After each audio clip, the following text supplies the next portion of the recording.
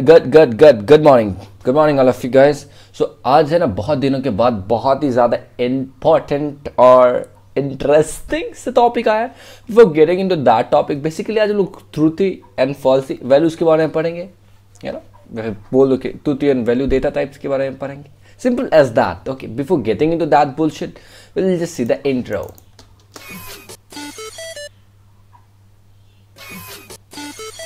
इतना शॉर्ट था ये video, whatever. Without any further delay, let's get into the topic basically. तो topic पे घुसने से पहले मैं आपको बताने वाला हूँ, आज हम लोग कंडीशनल स्टेटमेंट का ट्रूथी एंड फॉल्सी वैल्यू के वाला पार्ट हम लोग कवर करने वाले हैं। भाई इसमें कुछ अलग ही इंपॉर्टेंट चीज़ें हैं, so ignore that error, you know, and let me fix this very part two. Okay भाई, एक सेकेंड भाई, तुम लोग को आज बहुत ही ज़्यादा मज़ा आ जाने वाला है। I am not joking, you know, मैं रियल कर रहा हूँ। ओके ब्रो, सो तो let's start reading, right. Truthy and falsies, let's consider how non-boolean data types, you know what are non-boolean data types, like strings, numbers, null, undefined, arrays। अरे यार तुमको data types का list दिखाने दो। Data type list in JS for a revision purpose. So basically we have these as data types, strings, numbers. Alright, let it open. Basically कितना था, 8 था, 7 या 8 था, और integers और big int को एक कंसिडर किया आता है, ठीक है। numbers और big int को एक कंसिडर किया था, whatever. We have strings, we have numbers and big int, we have boolean यानी true and false, any of the two values, true भी हो सकता है, false भी हो सकता है। स्पेसिफिक डेटा टाइप है बूलियन, ट्रू होगा या फॉल्स होगा। एक कंडीशन से भी इवैल्यूएट होकर हो सकता है या ऐसे भी इवैल्यूएट होकर हो सकता है। अनडिफाइंड एक data type whose variable is not initialised, ठीक है। अगर आप इनिशियलाइज नहीं करते तो ऑटोमेटिकली वो अनडिफाइंड अपने आप को असाइन कर लेता है। नल डिनोट्स अ नल वैल्यू, या आप इंटेंशनली पुट करते हो नल वैल्यू को। Simple, a data type whose instances are unique and immutable, समझ रहे हो। हाउ टू से a data type whose instances, मतलब a data type whose examples, you know, जो आप वैल्यू पुट करोगे वो completely यूनिक होगा और immutable होगा। immutable मतलब you cannot, you know, imitate it by typing something. immutable मतलब unchanged over the time. Basically it becomes a constant. No, constant is not a good word for this. Basically immutable means how to say, you cannot modify it kind of, but yeah, it sounds like a more kind of constant, but okay, consider it constant. We have objects, the key value pairs of collection of data, basically arrays को objects कहते हैं जहाँ तक मेरे को याद है। alright, और भी बहुत कुछ होता है objects के अंदर I guess, but that's it. So these are the data types here. तो यहाँ पे बोल क्या रहा है, एक सेकंड रुक जाओ यार। what is this? This is free code camp। यहाँ पे हम लोग इसका कोड एडिटर का इस्तेमाल करते हैं। यहाँ पे कंसोल है, इसका कोड एडिटर थोड़ा सा क्लीन एंड स्लीक है, इसी वजह से इसका कोड एडिटर इस्तेमाल करते हैं। Though we are provided with a code editor in this codeacademy.com, we'll still use that because for how to say, conventional तो नहीं, कौन सा वर्ड है वो, whatever एक वर्ड होता है, I forgot that. Like strings and numbers, like non-binary data type and strings, numbers are evaluated when checked inside a condition. Okay, basically कह रहा है कि अरे भाई जैसे कि boolean को तो हम लोग समझ जाते हैं ना कि अरे boolean क्या होता है भाई, true and false होता है ना। अच्छा रुक जाए, यहाँ पे देखो दिखाने दो। अरे यार जैसे वेरिएबल डिफाइन, ठीक है, जैसे वेरिएबल को डिफाइन किए, कार इक्वल टू ट्रू लिख दिए, और हम लोग इसको करते हैं कंसोल डॉट लॉग, उसके बाद कार। अच्छा पहले टाइप ऑफ, इसका टाइप देखते हैं क्या है, टाइप ऑफ, ठीक है,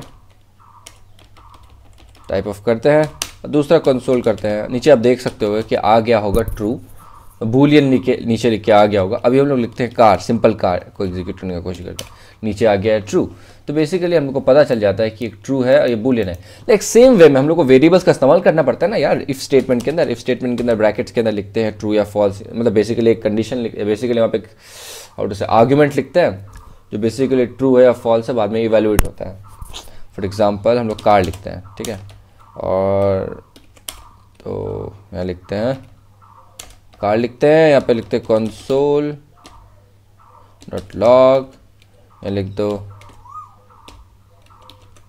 अ ट्रू वैल्यू। राइट, तो देखो a true value has been executed. तो ऐसा क्यों हुआ? क्योंकि कार ट्रू है। For at the same time अगर हम कार को फॉल्स लिख देते तो ये वाला कोड एग्जीक्यूट नहीं होता, और यहाँ पे you should have got no output. तो see if it was working और it was a popup error, हम लोग यहाँ पे एल्स स्टेटमेंट का इस्तेमाल कर सकते हैं बिना आर्ग्यूमेंट या कंडीशन, ये वाला पार्ट लगाए, कंडीशन लगाए। और यहाँ पे लिखते हैं हम लोग कंसोल डॉट लॉग, और यहाँ लिखते हैं looks like it is a false value. Floss, every time I write floss, false value. I'll never make it right. Okay, whatever. So look, looks like it's a false value. समझ में आ रहा है कि नहीं ब्रो? Like you know, अच्छा सोचो कि इसको अगर हम लोग लिख देते empty arrays। अरे यार कुछ इंटरेस्टिंग चीज़ें होने वाली है। या रिमेंबर हम लोग लास्ट टाइम पे हम क्या कर रहे थे, यहाँ पे यहाँ पे कोई हम फॉल्स की जगह या फिर कोई मैथमेटिकल ऑपरेशन की जगह यहाँ पे पूरा एक स्ट्रिंग लिख दे रहे थे, स्ट्रिंग के अंदर कुछ लिख रहे थे, remember? If you don't remember, जैसे हम लोग स्ट्रिंग के अंदर लिखते हैं सदफ, या फॉल्स ही लिख देते हैं स्ट्रिंग के अंदर, सेम ही बात है ना वो। अब ये हाउ टू से डेटा टाइप नहीं रहा, सिंस हम लोग इसको स्ट्रिंग के अंदर फॉल्स लिखे हैं, यार ये कंफ्यूजिंग हो जाएगा तुम लोग के लिए, इसलिए बस अपना नाम लिख देते हैं आप, ठीक है, सदफ। तो हम लोग का वेरिएबल डिफाइन किया कार, उसको हम लोग स्ट्रिंग लिखते हैं, स्ट्रिंग जो एम्प्टी नहीं है, इसमें मेरा नाम लिखा हुआ है। तो जब हम लॉग आउट करने का कोशिश करते हैं तो टाइप ऑफ करते हैं, तो टाइप ऑफ में पता चलता है हाँ स्ट्रिंग है, और जब हम लोग कंसोल और लॉग करते हैं कार को तो पता चलता है कि मेरा नाम है, ठीक है। जब हम लोग उसको इफ़ स्टेट में पता करते हैं कि ये फॉल्स है कि ये ट्रू है, या फिर कुछ है भी, एसेंस बन भी पा रहा है इसको, तो क्या लिखा है, तो तुमको तो पता है if it will be true, तो इफ़ स्टेटमेंट से, इफ़ स्टेटमेंट का जो ब्लॉक कोड है यानी कंसोल डॉट लॉग वाला चीज़, तो इस वाले पार्ट को एग्जीक्यूट कर लेगा ना। अगर फॉल्स होगा, ट्रू ना होके, तो ये वाला पार्ट को एग्जीक्यूट करेगा।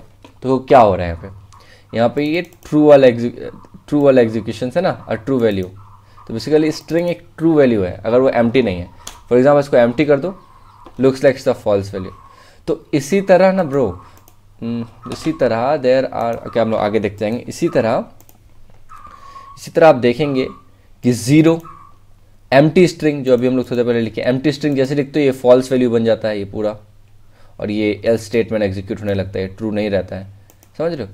जीरो हो गया, यहाँ पे अगर आप जीरो भी पुट करोगे ना तो इसको फॉल्स ही वैल्यू कंसिडर किया जाएगा। जीरो कर लो, ठीक है, जीरो में भी देख रहे हो सेम आउटपुट आ रहा है, और या फिर 0.0 कर लो, सेम वैल्यू आएगा, समझ रहे हो। और कौन कौन सी चीज़ें हैं जो ऐसे आएंगे, नल डेटा टाइप, नल से भी वही आएगा, शायद अनडिफाइंड से भी वही आएगा,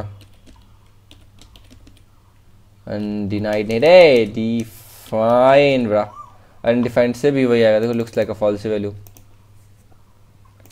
और क्या है, NaN नॉट अ नंबर से भी वही आएगा, none looks like a false value.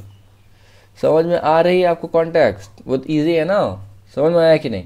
Basically कह रहे हैं कि in order to evaluate कि whether a value of a variable is falsy or truthy. Why we are using the word falsy and truthy? Why are we not just straight away using false and true and false? Because falsy or true, because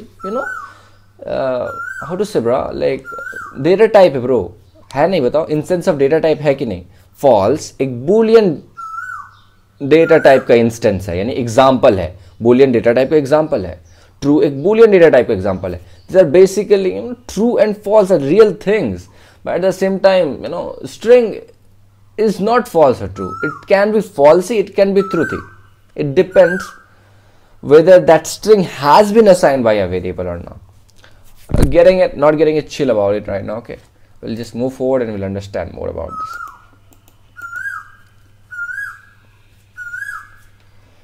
Okay. Sometimes you will want to check if a variable exists and you won't necessarily want it to equal a specific value. You will only check to see if the variable has been assigned a value. Alright.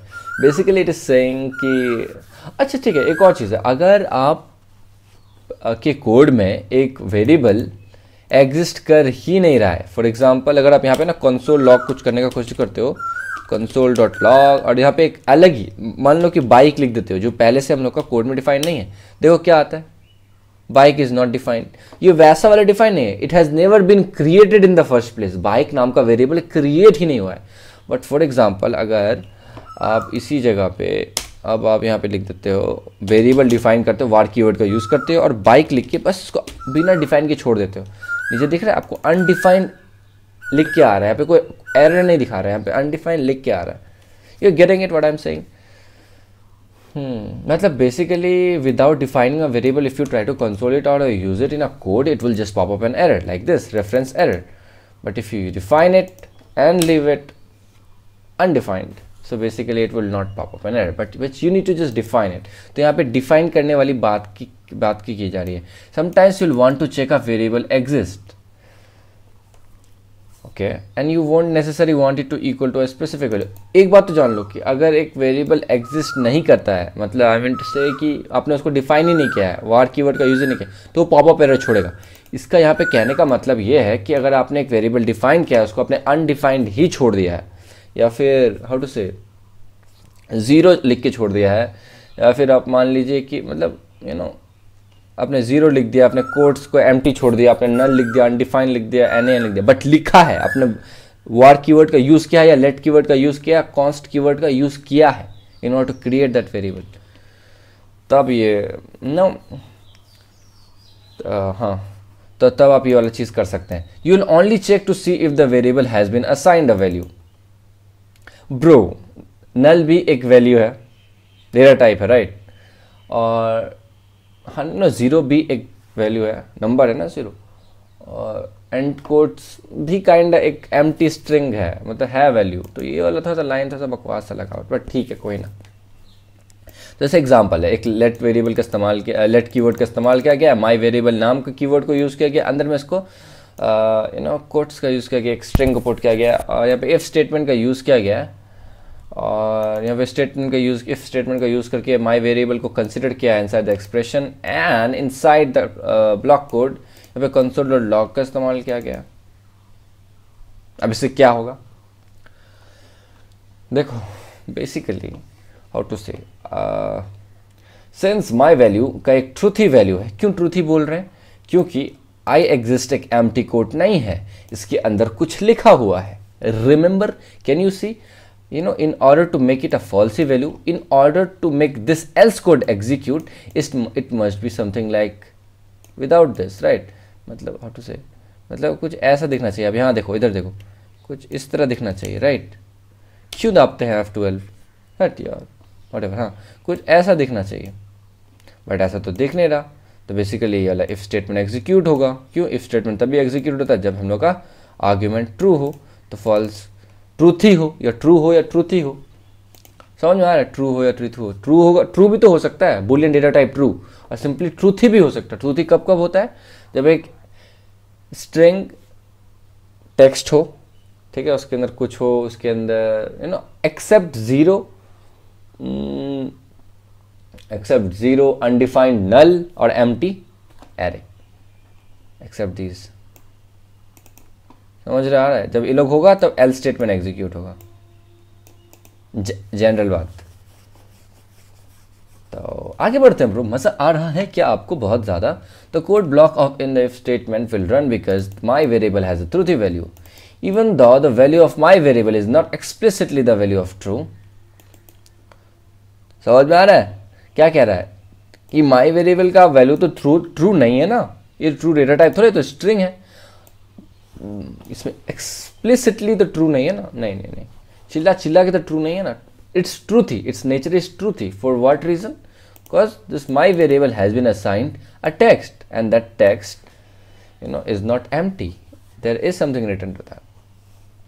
That is why the value of my variable is not explicitly true value when used in a boolean conditional context। now this is very important। हम लोग if statement के arguments में हमेशा क्या use करते हैं कि कोई भी चीज़ पुट करते हैं, जैसे कि कोई argument पुट करते हैं, तो like if we do some mathematics shit there, like how to say, पहले हम लोग क्या करते थे a equal to 10 equal to 20 करते थे, मल्टीप्लाई करते डिवाइड करते थे, and like for some reason divide करने के बाद it use to equate the very value of the variable, इस वजह से ट्रू आता था। समझ में आ रहा है? तो यहाँ पे बेसिकली ना इस आर्ग्यूमेंट के अंदर हम लोग ना बूलियन कॉन्टेक्स्ट में बूलियन कॉन्टेक्स्ट में वैल्यूज को एक्सपेक्ट करता है। It evaluates to true because it has been assigned a non falsies value. समझ में आ गया होगा नॉन फॉल्सी क्या होता है। फॉल्सी तो बेसिकली ये सब है, ठीक है। अगर वेरिएबल में अगर वेरिएबल को इससे असाइन करते थे तो ये फॉल्स हो जाता है। ये इफ स्टेटमेंट कभी नहीं चलेगा। क्या चलेगा उसके अलावा? एल्स स्टेटमेंट है तो चलेगा, कुछ और स्टेटमेंट है तो चलेगा, लेकिन इफ स्टेटमेंट नहीं चलने वाला। So which values are falsy or evaluate to falsy when checked as a condition? The list of the falsy values includes, देखो 0 आपको बताया था, empty strings भी एक falsy value है, null data type भी एक falsy value है, undefined भी एक falsy value है, nan भी एक falsy value है, not a number. So we'll check all of these, we'll go through each one of them. Here is an example with numbers. तो बेसिकली यहाँ पे एक वेरिएबल डिफाइन किया लेट नाम का, और उसको नंबर ऑफ एप्पल्स जो हम लोग का वेरिएबल का नाम है उसको इक्वेट किया है कौन सा असाइनमेंट ऑपरेटर का यूज़ करके 0 से, ठीक है ना। 0 इज़ अ फॉल्सी वैल्यू, तो बेसिकली ये बूलियन कॉन्टेक्स्ट में ये फॉल्स वैल्यू देगा। अगर आप इसको यहाँ पे पुट करते हो तो ये वाला इफ़ वाला स्टेटमेंट कभी एग्जीक्यूट नहीं होगा, एल्स वाला स्टेटमेंट एग्जीक्यूट होगा। तो बेसिकली इसी रीजन से ये वाला code let us eat an apple कभी एग्जीक्यूट नहीं होता है। नो एप्पल इज लेफ्ट लिख के दिखाता है, तो friends no Apple is left. समझ में आया कि नहीं? ओके, यहाँ पे जो क्रॉस हुआ इसको इग्नोर करें, ये वाला कंडीशन है जो हम लोग को फॉलो करना है, जो हम लोग सून फॉलो करेंगे। The condition evaluates false because the value of the number of apple is 0. Since 0 is falsy value, the code block in the else statement will run. समझ में आया कि since number of apple is falsy, so ये वाला code कभी बाप जन्म में एग्जीक्यूट नहीं होगा. Instead, we'll have else being executed. So hopefully you are getting what I'm saying. Getting what I'm saying. So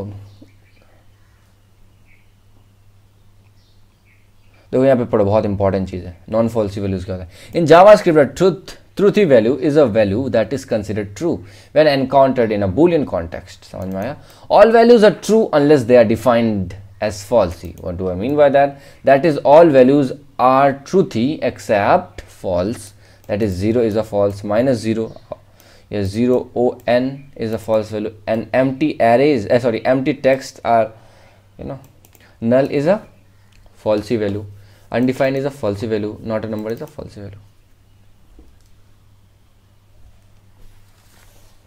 और एक और चीज़ इंपॉर्टेंट था यहाँ पे कि why these values are falsy, not straight away false, why they are not explicitly false, or like are there any ways to know if they are actually false rather than using it in some context and knowing that it's false? like कैसे हम लोग पता किए इसमें, इस context में if statement put किए तब पता किया अच्छा ये तो फॉल्स है, इफ स्टेटमेंट चलने नहीं दे रहा है, एल स्टेटमेंट चलने नहीं दे रहा है, इसका मतलब ये वैल्यू फॉल्स है। क्या कोई स्ट्रेट अवे तरीका है जैसे हम लोग पता कर सकते? जैसे हम लोग पता करते हैं टाइप ऑफ नाम का ऑपरेटर इस्तेमाल करते हैं और हम लोग का आउटपुट क्या आता है? बूलियन। उसके बाद कंसोल लॉक करते हैं, उस Boolean value straight away true या फॉल्स देता है, लेकिन this values are not. This value will give okay string है, ये है, वो है, समझ रहे हो? डेटा टाइप क्या है? नंबर है। ये समझ में आ रहा है कि नहीं? आर देयर स्ट्रेट अवे कोई तरीका इससे पता कर सकें कि कि ये वैल्यू ट्रू है या फॉल्स है? देखो, it is possible to check a falsies value of a variable with a simple conditional. तो बेसिकली यहाँ पे कंडीशनल का इस्तेमाल करना पड़ेगा, इफ स्टेटमेंट का आपको इस्तेमाल करना ही पड़ेगा। तो यहाँ पे इफ स्टेटमेंट का इस्तेमाल किया गया, यहाँ पे बैंग ऑपरेटर का इस्तेमाल किया गया है। तो यहाँ पे लिखा है, यहाँ पे एक कमेंट किया गया है कि when the variable has a falsies value the condition is true. तो यहाँ पे क्यों इसको बैंग ऑपरेटर का इस्तेमाल क्यों किया गया आपको समझना पड़ेगा। बेसिकली सोचो अगर कोई वेरिएबल है और उसका जो वैल्यू है मान लो वो ट्रू है या ट्रूथी है, ट्रू भी हो सकता है अगर वो बूलियन डेटा टाइप है तो ट्रू है। स्ट्रिंग है, स्ट्रिंग के तरह दिखने वाला है तो वो स्ट्रिंग है, स्ट्रिंग डेटा टाइप है, तो समझ रहे हो ना कि लाइक, तो वो तब भी ट्रू हो सकता है। तो उसके आगे आप एक्सक्लेमेशन लगा दो तो वो ट्रू नहीं रहता, वो फॉल्स ही बन जाता है, या फिर मान लो फॉल्स हो जाता है। तो इफ स्टेटमेंट तो एग्जीक्यूट ना होगा।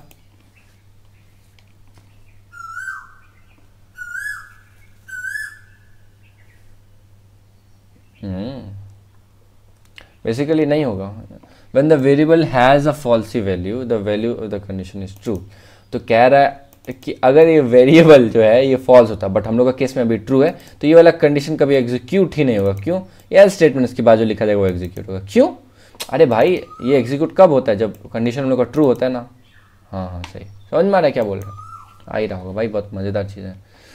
अब हम लोग ट्रूथी के बारे में पढ़ने वाले हैं। In JavaScript, the truthy value is a value that is considered true when considered in a Boolean context. All the values are truthy unless they are defined as falsy. This is a very good statement. That is all the values except false, 0, -0. हम लोग false बोल रहे थे कि हाँ ये तो false, 0, -0, on, you know, these empty quotes or say empty strings, null, undefined and none are falsy. Or these are falsy, and except these and also those which are defined as false are considered truthy, except those। ठीक है, यहाँ पे थोड़ा सा important चीज देखने की है कि अरे यहाँ तो false लिखा, how this value can be considered a true value। देखो bro, it's inside a text, inside the codes। For this very reason this is no more a data, you know, a data type boolean। it has become a text and it's no more even false, it's just a simple text। it's like I want to kill you but in text, but who knows, it's just a text, you know, you're getting it right। so it's a date is I think a function, is a function, it is a function। so new function something is also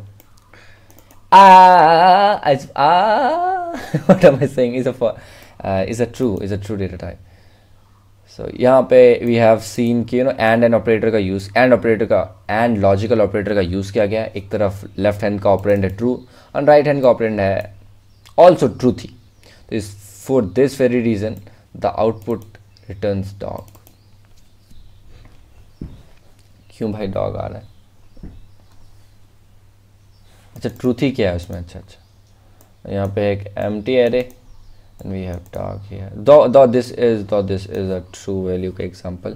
what do I mean by that कि देखो दिख रहा है ये empty array हो ना, ये empty arrays are truthy values। यहाँ पे दोनों true है ब्रो, ये भी true है। returns dog। and हम लोग falsy values के बारे में पढ़ेंगे। देखो बहुत ही आसान होता है। falsy values क्या है?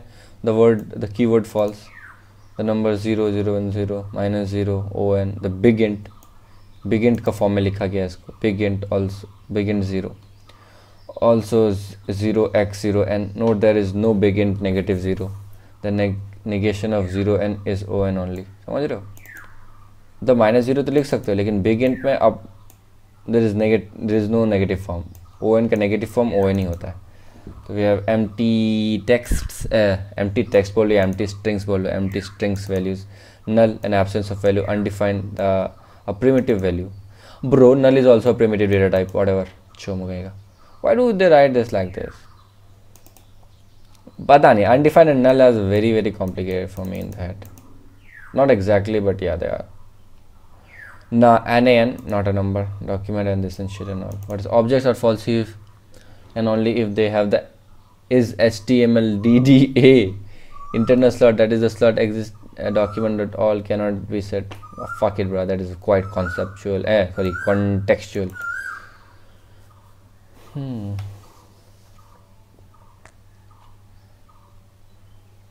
so basically this is what is I don't know, but getting it, it's interesting as fuck। so I think we will be typing a few of the codes which we missed। that is, let's clear this out and let's try it। let's revise what we just learned। my variable, we set it to I exist and the exclamation sign at the very end of the okay। so we have defined a variable, let name my variable, and we have existed to ignore this code for this Did you accidentally delete the word count variable? Yeah, we did intentionally do that because we wanted to practice some code here in the code editor। it will just come, this code academy's how to say, error checker would come and like give a slap on my face like, go and use free code cam, huh? Just go and use it. No, I'm not gonna use it. I kind of like it right now. So we'll use the conditionals like if statement, and we'll type in our my variable,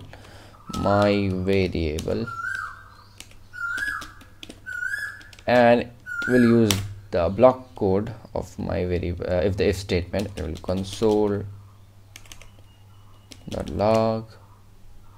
Inside this we'll type in our my variable. Yep. Else. Okay, one more thing I want to tell you, like you would be questioning why there is no, you know, semicolons. Like for one statement inside the if statement, block code is all right, you can type the, you know, semicolon or not, but it's always a good practice to type the semicolon after every statement inside you know, inside the block code, because as this number of statement inside the block code increases, it gets kind of complicated. So basically you need to type in the semicolon after that. So I've typed it here. Now I'm gonna use the else statement block code. We'll say console.log. Inside this we'll put in our variable. The variable does not exist. A variable doesn't exist, so paisa milega. Let's see. So basically it's saying since it's been assigned a value which is a string and which is not an empty string, which is a legit string, that is why it's a truthy value, and for that very reason the if statement's block code gets executed and that statement is just left untouched. So what if we change it to a falsy value, let's say an empty string? What happens? So basically the variable does not exist. You see, what happens if we just leave it undefined? Basically the variable doesn't exist. What if it 0? Basically what if 0n? What 0n नहीं कुछ भाई, हम लोग तो इतना ऐसे on पढ़ रहे थे. ओके मे बी नहीं एग्जिस्ट करता. समझ में आ रहा है क्या एरर दिखा है भाई?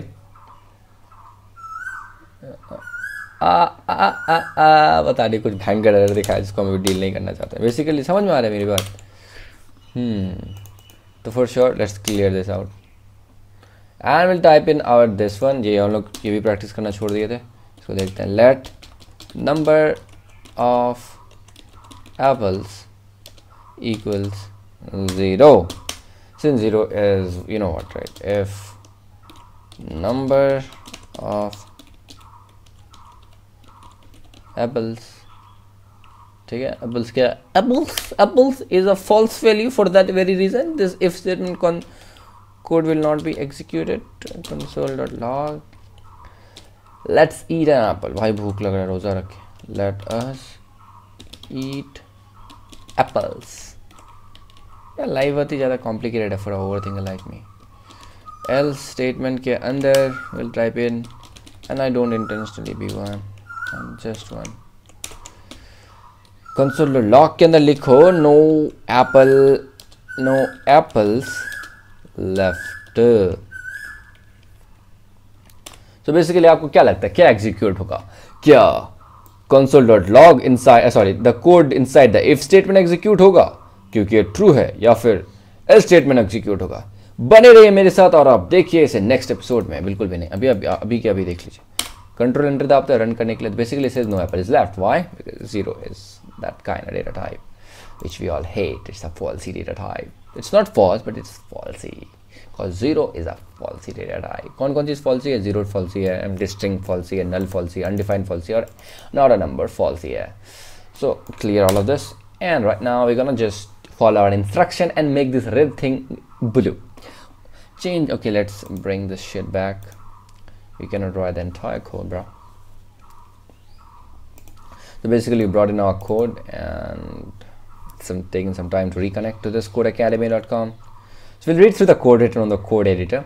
So we have defined a word count variable इसको हम लोग 0 put करते हैं, and using we are using if conditionals, if else conditional first. Word count के अंदर हम लोग दिखते हैं. बेसिकली ये पहला वाला कोड मान लो, ये दूसरा वाला अलग था कोड मान. ठीक है, तो इफ स्टेटमेंट के अंदर वर्ड काउंट है, word counter console.log. Great, you have started the work. दूसरा है माय फेवरेट फ्रेज नाम का वेरिएबल डिफाइन किया गया है, क्रिएट किया गया है, उसको हेलो वर्ल्ड के साथ इक्वेट कर दिया गया है। और यहाँ पे इफ स्टेटमेंट और एल स्टेटमेंट लिखा गया है। इफ स्टेटमेंट और L statement are the conditional which are used to check the falsies, so it can also be used to check the falsy and truthy of a variable।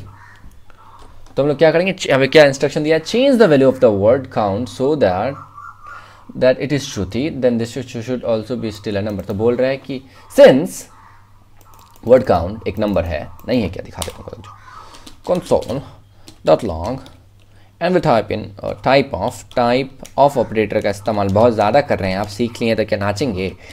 Word count, alright, word count is a variable, yup. So let's see क्या output आता है।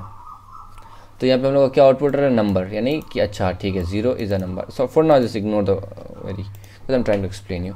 And at the very same time after we have changed it, right, you have changed it to something else, let's say something else which is a falsy value, so this is the truthy value, that is one is the truthy value।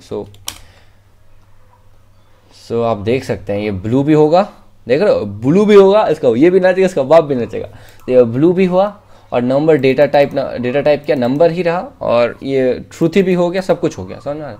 तो और ये if statement inside the block code got executed, if statement का block code execute कर गया, ठीक है। अब नीचे देखो, चेंज द वैल्यू, पहला वाला हम लोग इंस्ट्रक्शन फॉलो कर चुके हैं और इसमें कुछ खास कम्युनिटी क्वेश्चन था नहीं, तो नॉट आंसर था। Change the value of the, if I have some question something to explain I will do. Change the value of the favourite phrase, इस वाले का, इसका वैल्यू चेंज करने के लिए बोल रहा है, so that is still string but falsies. तो फॉल्सी स्ट्रिंग का क्या एग्जाम्पल था भाई, empty string is a falsies string. तो हो गया, हटा दिए सब कुछ, एम्प्टी स्ट्रिंग कर दिए, तो ये ब्लू भी हो गया और ये माय फेवरेट स्ट्रिंग रहा, साथ साथ एक फॉल्सी स्ट्रिंग रहा। हम लोग का आउटपुट कौन सा, हम दोनों में कौन कौन चीज़ एग्जीक्यूट हुआ है, इस वाले कोड में एल स्टेटमेंट एग्जीक्यूट हुआ है since it's a falsies, and इस वाले कोड में इफ स्टेटमेंट एग्जीक्यूट हुआ है। पहले फॉल्स एल स्टेटमेंट हो रहा था बट अभी इफ स्टेटमेंट हो रहा है क्योंकि it's a truthy value. Bro और कुछ था नहीं, लाइफ में करो मज़े और आगे बढ़ते रहो, और कुछ चाहिए नहीं अपन को।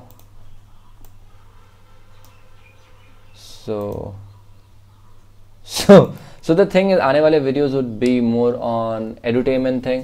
I'm soon gonna make that. I'm just trying to think how to do editing optimally because मेरा लैपटॉप में editing support नहीं कर रहा है। चले जाएंगे कहीं दूसरा देश। अब नेक्स्ट टाइम हम लोग ट्रूथ एंड फॉल्स वैल्यूज के असाइनमेंट के बारे में पढ़ेंगे most probably. It doesn't have any questions, top forum questions. भाई ऐसा मज़ा आ रहा है कि नहीं आ रहा, बहुत ज़्यादा मज़ा आ रहा है। That's it for now. अब चाहो तो जाके मेरा यूट्यूब चैनल चेक कर सकते हो। That's it. And wish me luck. आज मेरा स्कूल है, आज मेरा प्राइमरी स्कूल है।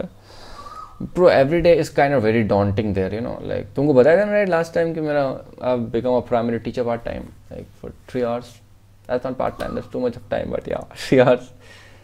The paying kind of okay only. Although for a starter, that's good enough, I think. So yeah, whatever. Go try things. Love things, bro. Yeah. तो वही आने वाले videos I'll make more on. I don't know. I just can't promise things right now. Whatever. I love you guys and you love me too. I know. Hopefully record हो रहा है। तो for now, bye bye. Tata. I love you.